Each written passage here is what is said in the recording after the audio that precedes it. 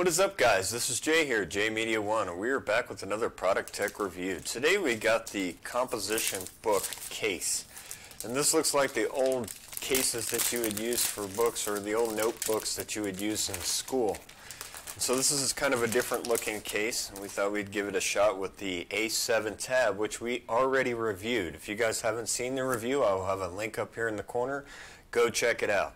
So this is the tab A7, and this is the new case that we have. So it just comes in this plastic here. We pull that off, and we can see it looks like the old style notebooks. It's kind of neat. It's got that little look to it. It's got plastic on the outside, and it's got this flap here, which if you flip over you can see it's magnetized. It's not a super strong magnet, but it does hold pretty good.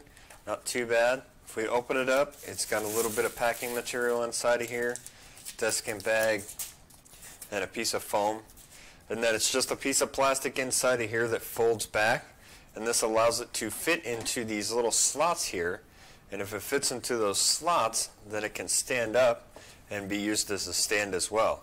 It also comes with, and I will leave a link down in the product description for this, but it also comes with this ultra thin wireless keyboard, and it's made specifically for this. So there's a little tab on the top. Pop that off.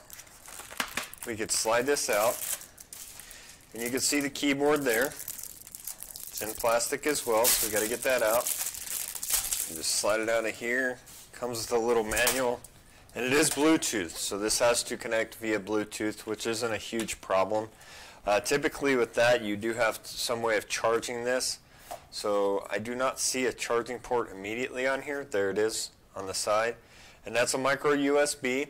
So we're going to have to charge this thing with micro USB, which is fine. If we turn it on, it does have some power to it, so that's good.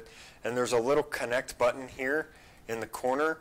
If you tap on that connect button, that's what's going to connect via Bluetooth to the tablet. It has a row of buttons here.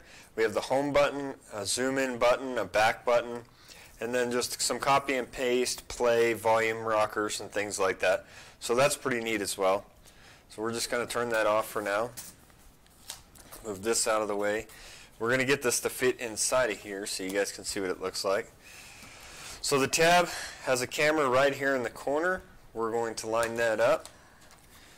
We're going to get the camera lined up in that corner. We're just going to slide it in and snap it down. And it snaps in pretty good. It's not a super tight feeling. There is a cutout here for the volume rockers and for the on-off or the sleep-wake button. We do have a cutout here for the speakers on that side. Nothing really on top. Then we have a cutout for the headphone jack. We have a cutout for the power adapter and the speakers on the bottom as well, which is good. It folds in pretty good. Sits pretty nice. Now it's meant so that the keyboard sits right here, and it is magnetized. And when I put it on there, I can feel it try to stick to it. So that's very nice that it sticks right there. If you look up in the corners here, you can see that there's little metal plates, and those are going to help the magnets attach. So if we fold it down, the magnets should attach pretty easily that way. And that's what it looks like when it's closed. There's the top, there's the bottom, and the sides. And it looks pretty good closed. It's kind of cool. So we flip it open. You can turn it this way, and you got this little tab on the back that kind of gets in the way, but it's not terrible. And then we have it in this orientation, so we can hold it in portrait mode. And like I said, it's got 3 different adjustments, so we can go super high, which is almost straight up and down, a little bit of a lean, and then this is kind of the comfort position if you're going to be typing. So if we're going to be typing, we want it there, and then the magnets just grab right away. So the only negative to this, the real negative to this that I can see, is that you are going to have to carry around the keyboard separately. I don't believe that it will fit in here with it, but we can try. So if we slide it in right where it's supposed to go, and we close it up, oh, look at that, it does fit. So you don't have to do that. You can keep your keyboard in there with the tablet as well, which is very nice. I like that option a lot better. So the only adjustment you have to make is when you go to set it up, you just got to move this slightly back here so that it lines up with the edge of the case. If it's lined up with the edge of the case, it's almost straight up. So for more comfort, you might want to move it just to the edge here, and then you can lean it all the way to the back position. and then it's ready to go.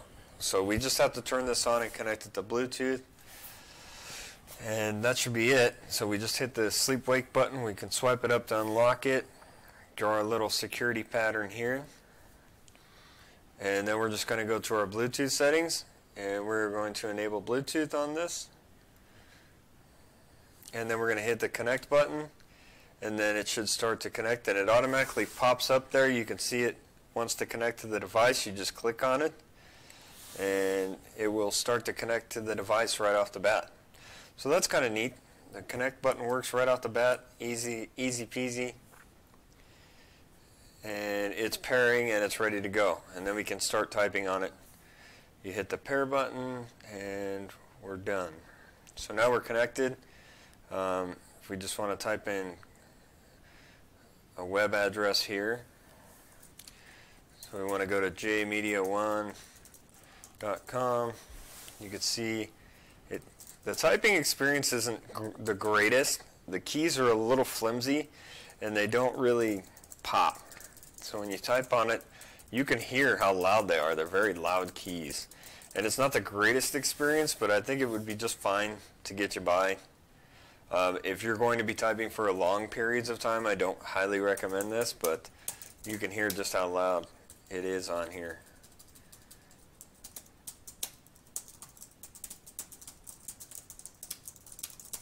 And the keyboard itself is flimsy.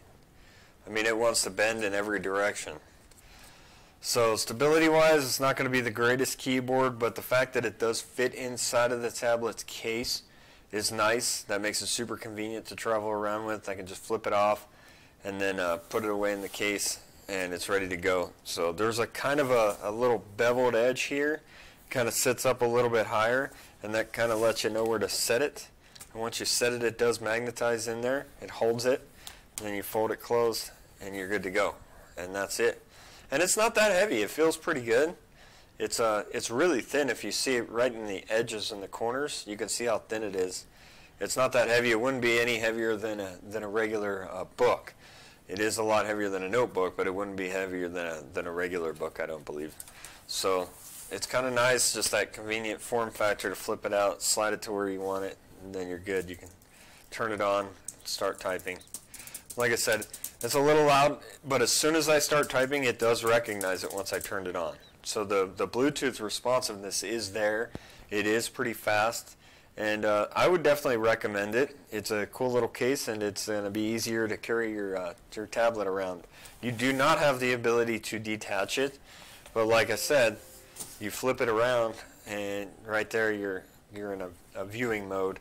And then if you don't want the keyboard, you have that option as well. So I would say it's pretty cool, guys. Give it a check.